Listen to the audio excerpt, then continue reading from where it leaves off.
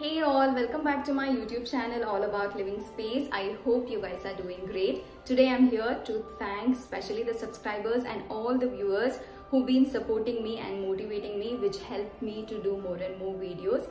All About Living Space has reached 1K subscribers. The happiness is all because of you guys. I hope your support will be in the future as well.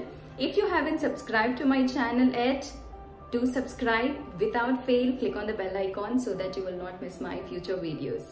You would have seen this bedsheet cover in my old videos wherein I have used this as the one cover, also as runner on the cot. Now I'm going to use the same as sofa covers. This is 3+2 seater wooden sofa.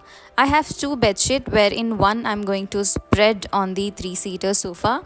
For the other two, I'm going to cut the bedsheet into 2 equal halves.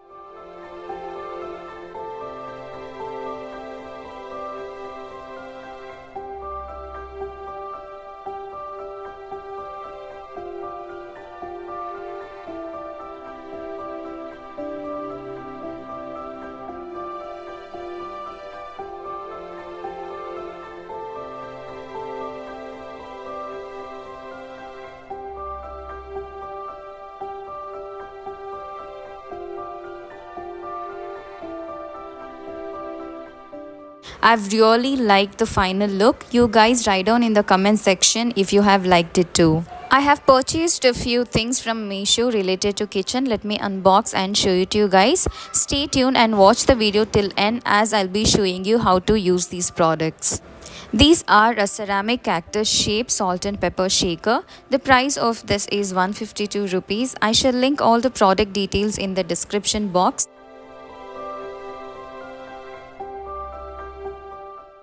This is a storage rack and towel holder. Usually this is used near the sink area or in the bathroom. But I want to use this in the kitchen to keep oil bottles. The price of this is 202 rupees.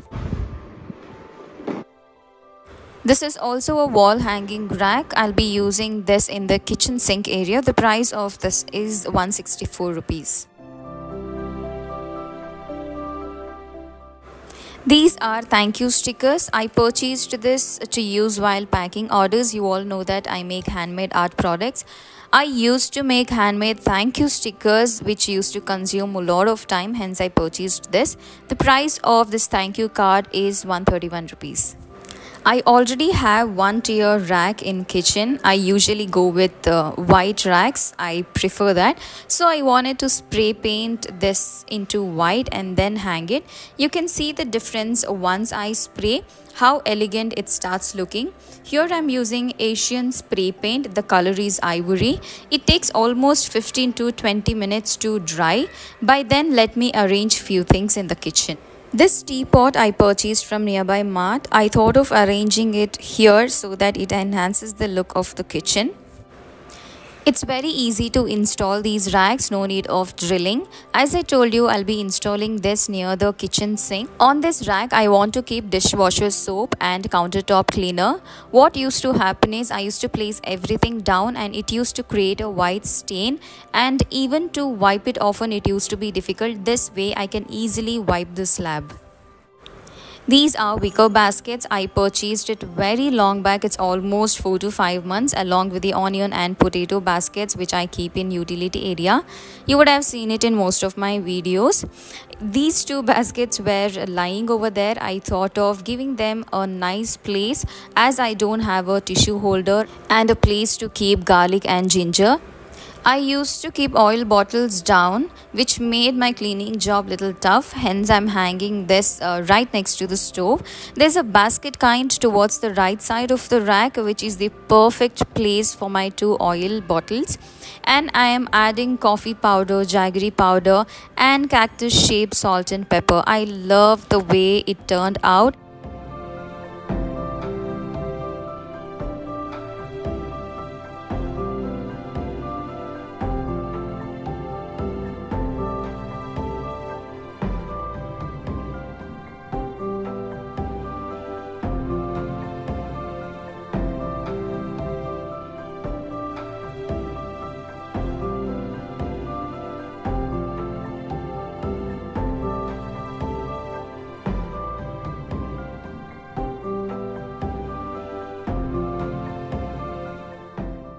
I love adding curtains to the house. This time, along with the long curtains, I'm also stitching a small cute curtain for the kitchen.